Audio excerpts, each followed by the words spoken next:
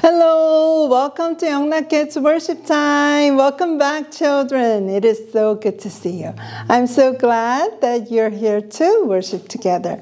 Let's start the worship with a prayer. Let's pray. Heavenly Father God, thank you for bringing us to Yeongnam Church so that we can give this worship to you. Lord, please forgive our sins, and Lord, please be with us. And Lord, please give us your wisdom so we may understand the Word of God and live out your Word. Lord, we love you and we thank you. We pray in Jesus' name. Amen. All right, boys and girls, today's sermon title is Jesus Was Put on Trial. The sermon comes from the book of Matthew, Mark, Luke, and John. So where are the books of Matthew, Mark, Luke, and John? Are they in the Old Testament or New Testament? Yes, they're in the New Testament. Now let's open up the book of Luke, chapter 22, verses 67 through 70, and read together. They said, "If you are the Messiah, tell us." But he said to them, "If I do tell you, you will not believe. And if I ask you, you will not answer. But from now on, the Son of Man will be seated at the right hand of the power of God." They all asked, "Are you then the Son of God?" And he said to them, "You say that I am." Next, let's open up the book of Matthew, chapter 26, verses 59 and 60. Let's read together. The chief priests and the whole Sanhedrin were looking for false testimony against Jesus so they could put him to death. But they could not find any. Even though many false witnesses came forward, finally, two who came forward. Hi kids, I'm Rachel and I'm so excited you're here this morning. Who brought their Bible to church today? Hold up your Bible and show me. The Bible teaches us true stories and helps us better understand how we can have a relationship with Jesus. Over the past several weeks, we have been learning true stories about Jesus' time on earth during the week of his crucifixion. Today, we will learn about what happened to Jesus just hours before he was crucified. Today, we will learn that Jesus is our perfect King. Our big picture question is, how is Jesus the perfect King? How would you answer that question? The answer we will learn is Jesus perfectly rules over the universe as the King of Kings. Our big picture question answer helps us understand that Jesus is ruling over every part of the universe and is always in control. He is the King who is in charge of all things. This means that when Jesus died for our sins, he was still the King in charge. Even though Jesus is innocent and sinless, he laid down his life willingly to save us. He's not just a king who rules, but who saves. That's amazing news. We have learned about many of the events that happened during the week before Jesus was crucified. We learned that he rode into Jerusalem on a donkey and was welcomed as king by the people. Then we learned about many of Jesus' warning to help people turn away from sin and trust him. Jesus' teachings helps us know that he is our perfect prophet who spoke God's words and fulfilled God's word. We also learn that Jesus is our perfect priest who came to be the perfect and final sacrifice for sin. Mary anointed him and worshipped him. Then Jesus shared the Passover with his disciples and told them about the new covenant he would establish. Finally, we read how Jesus was arrested. Today, we pick up the story after Jesus' arrest as the religious leaders put him on trial.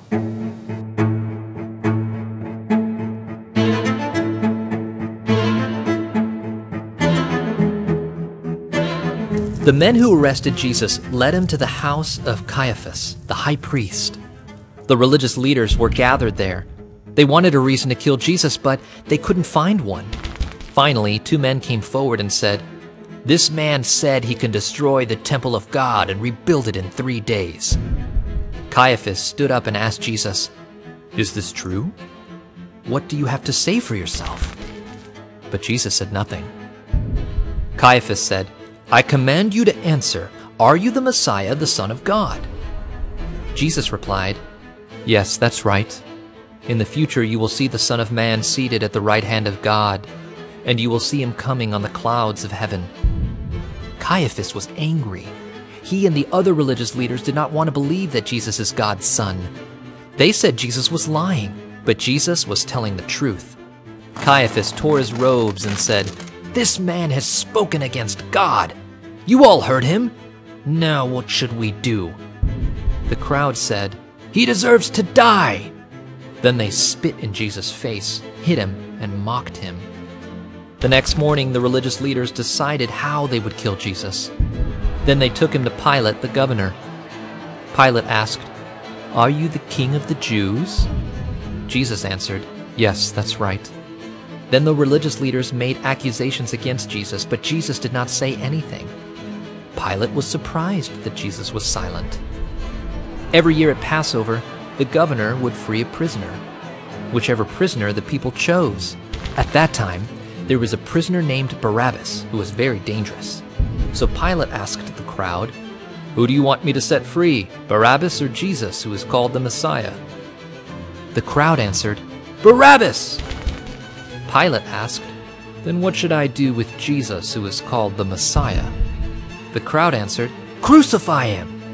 Pilate asked, "Why? What has he done wrong?"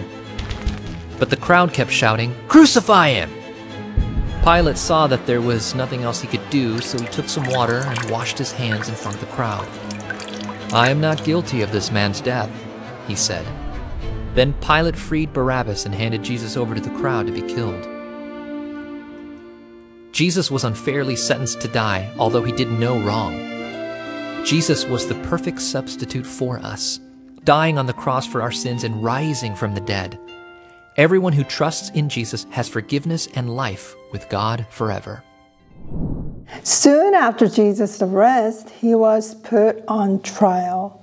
The high priest Caiaphas wanted to find something that would make Jesus guilty.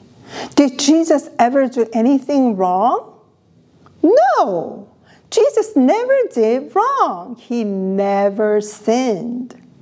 The two men who came forward and told Caiaphas what Jesus said about destroying the temple gave false testimony. This means they twisted Jesus' words to make it sound like he said something bad. But Jesus never said anything bad. After the religious leaders mocked Jesus and beat him, they wanted to kill Jesus. Who did the religious leaders take Jesus to? They took him to Pilate, who had the power to punish people for crimes. Jesus did not try to defend himself or prove his innocence when Pilate asked him questions. Then Pilate was able to free a prisoner. He gave the crowd the choice to free Jesus or Barabbas. Who did the crowd choose? They chose Barabbas. Then the crowd shouted to crucify Jesus, and Pilate gave them Jesus to be killed. Jesus was unfairly sentenced to die, although he did no wrong. Jesus was the perfect substitute for us, dying on the cross for our sins and rising from the dead. Everyone who trusts in Jesus has forgiveness and life with God forever. Luther Rice was born on March 25, 1783, to Amos and Sarah Rice in Northborough, Massachusetts. Luther was the youngest of 9 children. When Luther was a teenager, he trusted Jesus as his savior and decided to commit his life to telling others about Jesus. Luther wanted to continue his education, so once he graduated from high school, Luther went to a local college. While at college, Luther met other young men who shared his passion for taking the message of Christ outside of America. The men prayed together and asked God to provide a way for an agency to be founded that would send missionaries to other parts of the world. In 1810, Luther Rice and his friends met Adoniram Judson, who had recently decided to also share the gospel across the ocean. Together, Rice, Judson, and the other young men petitioned that a missionary sending agency be created to support overseas missions. Those gathered took the steps to make that happen, and the first missionary sending agency was commissioned. 2 years after the agency began, Rice, Judson, and 3 other men set sail for India to share the gospel. On their way to India, Adoniram and Ann Judson and Luther Rice felt led to embrace a baptism by immersion belief and became Baptist missionaries. Since there were no Baptist missionary sending agencies, one would need to be created. Luther returned to America and began preaching the importance of sending missionaries to other countries across the sea. By 1814, Rice had been instrumental in forming the first Baptist missionary sending agency in the United States. Though Luther Rice never returned to the foreign mission field, his influence in mission work led to the founding of 25 missions consisting of 112 missionaries and the creation of 15 colleges and universities dedicated to spreading the gospel of Jesus Christ around the world. Let's read today's key passage. Today's key passage is from the book of Revelations, chapter 5, verse 13. Let's read together. I heard every creature in heaven, on earth, under the earth, on the sea, and everything in them say, blessing and honor and glory and dominion to the one seated on the throne and to the Lamb forever and ever. Our key passage teaches us that all parts of creation, whether in heaven, on earth, or in the sea, will praise Jesus. because He is the King on the throne. Everything was made to worship King Jesus, including us. Let's pray. Heavenly Father God, thank you for sending Jesus to die for our sin and pay the price for our wrong. Even when He did no wrong, we praise you for the grace and love you show us through Jesus. In Jesus' name we pray. Amen. It's time to bring our offering. We can give offering through online or drop it at church. Now let's give our offering with our hearts and pray. Heavenly Father God, thank you for giving us an opportunity to give this offering to you. Lord, please accept this offering in our hearts. We give this offering out of our gratitude for what you have done and how much you love us. Lord, we would like to think about all the missionaries on the field. They went out because they love you. Lord, please be with them, strengthen them, and provide their needs. Lord, please send more souls so they can come to Jesus through the work of our missionaries.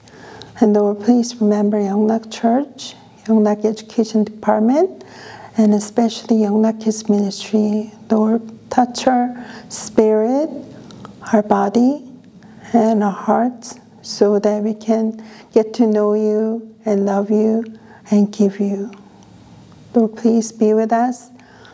And Lord, use us for your glory. Lord, we love you and we thank you. We pray in Jesus' name. Amen. All right, boys and girls, now let's end the service by reciting the Lord's Prayer. Let's pray.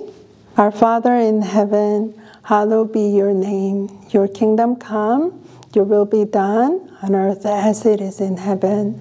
Give us today our daily bread. Forgive us our debts, as we also have forgiven our debtors. And lead us not into temptation, but deliver us from the evil one. For yours is the kingdom, and the power, and the glory forever. Amen. All right, boys and girls, thank you for joining us. Happy Sunday. I'm so glad to meet all of you. I would like to tell you and remind you once again, we still have the Friday Blessings Worship for your parents. Please come out and we can do lots of fun and we can learn about the Word of God, especially as we're spending this Lent season. We would like to think about the sacrifice of Jesus and His love and grace toward us. Please come out if you can and continue to follow the Lent calendar, and let's meditate Jesus' sacrifice. And finally, I would like to tell you that we have children's choir. Please come out and join us. And I would like to see more of you come out and join our in-person worship. We have lots of activities going on. So please stay healthy. And I hope to see you next time in person or online.